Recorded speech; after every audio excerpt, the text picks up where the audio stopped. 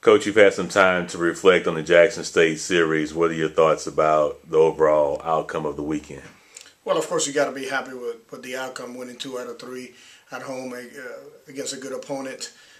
We didn't play very well on Saturday, but we came out with one victory on Saturday, and of course yesterday we played really well. We played much better. We pitched much better than we did on Saturday, and our offense came alive and scored 14 runs, and I was happy and pleased with the effort from the guys.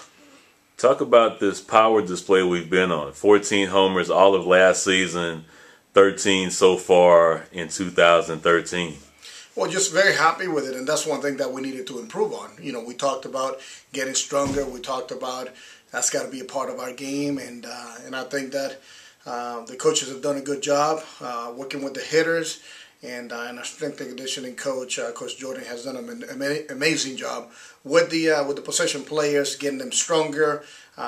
We told him in the offseason that that's the type of team that we wanted to be, and he's really done a magnificent job with our guys, with our possession players, getting them stronger to be able to, put a little bit more power into their swing.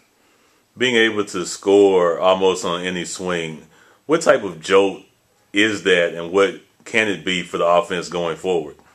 Well, I think that you're never out of a game if you have that type of team and that type of power.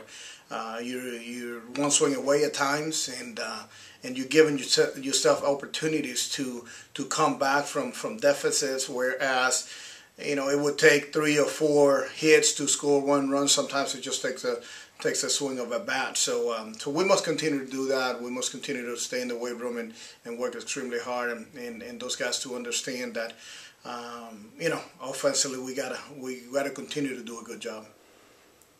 6-3 in conference play right now, stepping out of conference for the next 2 weeks. Talk about your thoughts on where we stand in standings right now. Well, of course, at this time of the year, you want to be near the top. We're not undefeated by any means, but I think we're heading in the right direction. We got to clean up a few things that I've seen that we have not done well, and those will be addressed at practice. They will be addressed in some of the non-conference games that we play, and we should be ready to go when we continue to play conference play. Talk about Tuesday night's matchup at Auburn. Well, Auburn being an SEC team and one of the better teams in the nation, it will be a challenge for anybody that plays. They're coming off a weekend that they lost 3 games against Vanderbilt, but they were close.